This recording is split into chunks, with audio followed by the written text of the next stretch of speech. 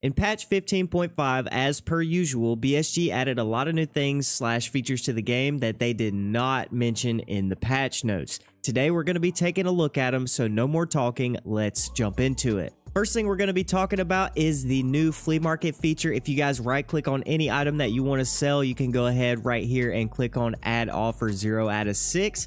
And this is going to be basically a quick sell menu for the flea market. And this is mostly used while you're loading into a raid and you've got some extra time. So you pull up this menu right here. If you just want to list it for the minimum, you just click that. It automatically puts the price in for you and you hit place offer. If we go ahead and look at the lion, that's pretty close to what it is. Sometimes it can be a little bit tricky or a little bit bugged out, but for the most part, it works pretty good. The next thing that I have to show you guys is a change to reserve that literally I've seen nobody talking about. Somebody put this down in the comments of one of my recent videos and I had no idea about this, so I went to go check it out for myself and they were right. So I'm going to run over there real quick and then we'll talk about it. Here we are over at Drop Room Building and we're going to be heading in through this underground door that's back behind the building, and essentially there is a new door that is open down here.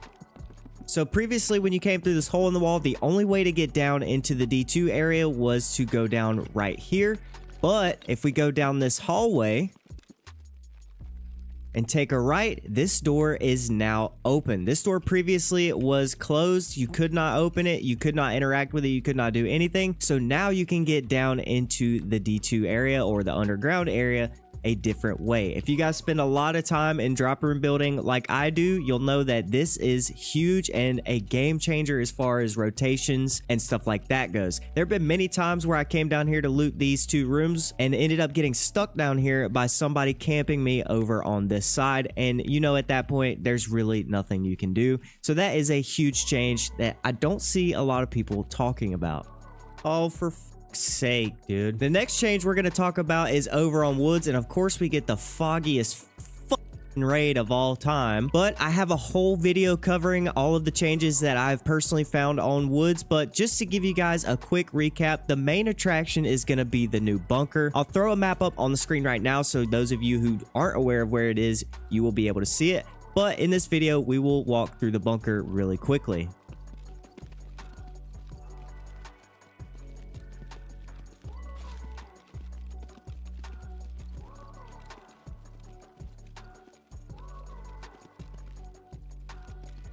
So here it is. This is the entrance to the new bunker. Sniper Rock is just on the other side of this rock. You can kind of see the tip of it right there.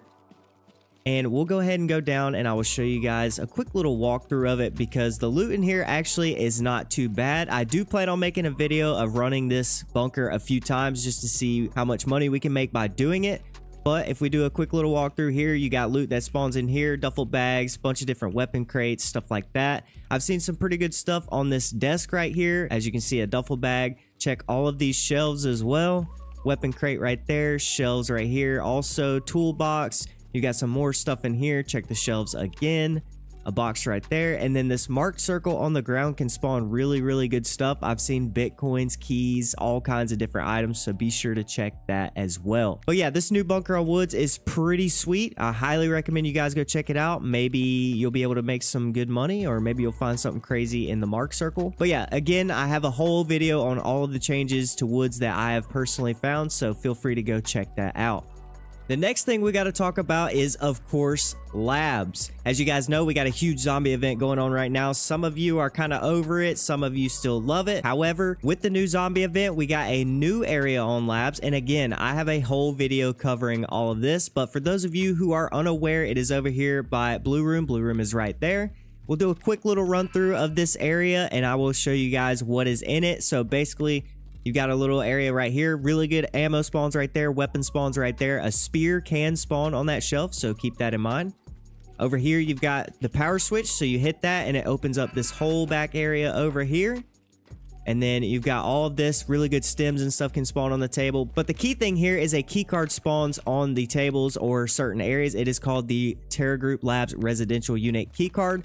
And over here is where you use that. From my understanding, that key card is a 100% spawn rate, so you can grab it every time you come in here. And then this is where you use it. You swipe it right here. You need this key for a couple of quests, and also there's just really good loot in this room. As you can see, we're in an offline and there is a blue folder right there.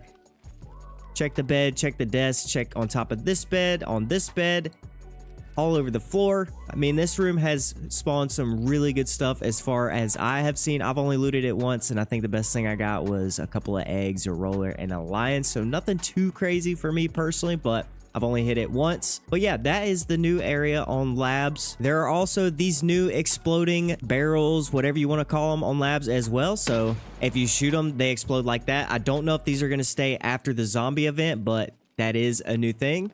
There's also another new exploding object that I'm sure a lot of people don't really know about. Maybe you guys have seen some TikToks or some shorts about them. Maybe you've seen some memes of them. But if you weren't aware, the fire hydrants now explode when you shoot them. So yeah, that's interesting, and I was not expecting that when I saw it for the first time. Now, there is one more change to labs. Again, this is one that a lot of you probably don't know about. Maybe you do, but if you've played the event a lot, I'd be willing to bet that you do know about it. But this is a pretty cool change. I think it's really interesting and really neat that they decided to do it. But previously, these doorways to get into the dark offices, you had to shoot out the glass to walk in them. Now, the doors open automatically. Isn't that neat? Not much else to say about that. All of the doors that were like this previously, they all open. I'll show you guys a couple more. So you got this dark office up here. Boom, that door opens. That door opens. You've got this dark office over here. This door opens. This door opens. Pretty cool.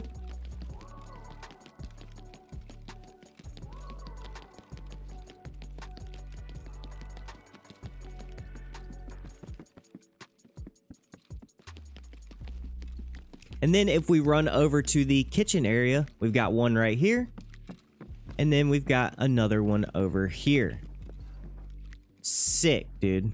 And that's it. Those are all of the changes to Tarkov in patch 15.5 that they did not mention that I am aware of right now. If I missed something, please be sure to leave it down in the comments and I will definitely check it out. Shout out to AVRR6792 for leaving this comment about the door being open on reserve. I think I eventually would have found it, but I definitely wouldn't have found it as soon as I did without him leaving that comment. So shout out to you. Also, I think that's one thing that a lot of people really didn't know about either. And if you did, then you're just a reserve god. Anyways, that's going to do it for this video. Hopefully you guys enjoyed it and I will see you in the next one.